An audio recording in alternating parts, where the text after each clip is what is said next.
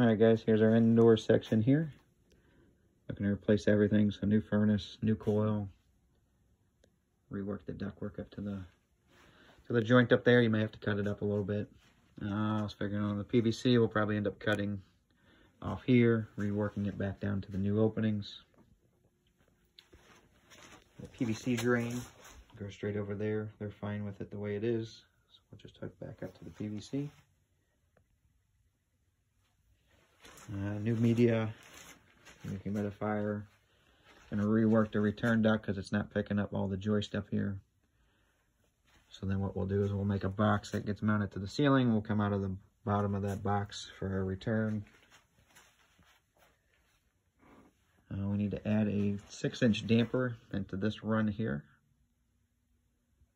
And then we may also be looking at an option of moving that register. But as of right now, we just need to make sure we put in a damper in there for them.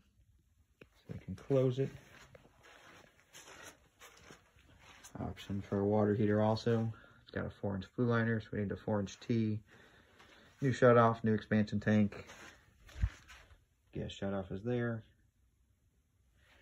And then the main shutoff for the house is here. And we're also looking at maybe an option for putting in a new shutoff for here. So whether we put it in, replace that one, or if we just put it in up above here.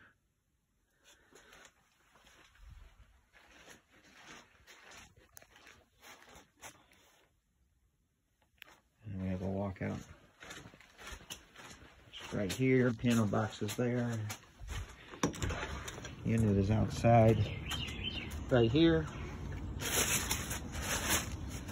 So have to rework the PVC. I have 3-inch pipe that reduces down to 2-inch here, so we'll probably end up, you can also rework it in 2-inch all the way out if you want to. Make sure we get our distance from the window, and make sure we stay about our 3 feet from the dryer. Line set's going to be new. Disconnect there. And I was looking at, easy enough, just taking and actually putting the disconnect out here.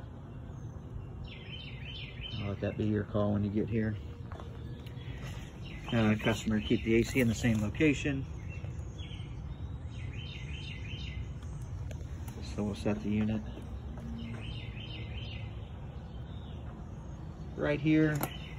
Driveway's here, so you got easy access. To get back here, I mean, you could just pull right back down, walk into everything.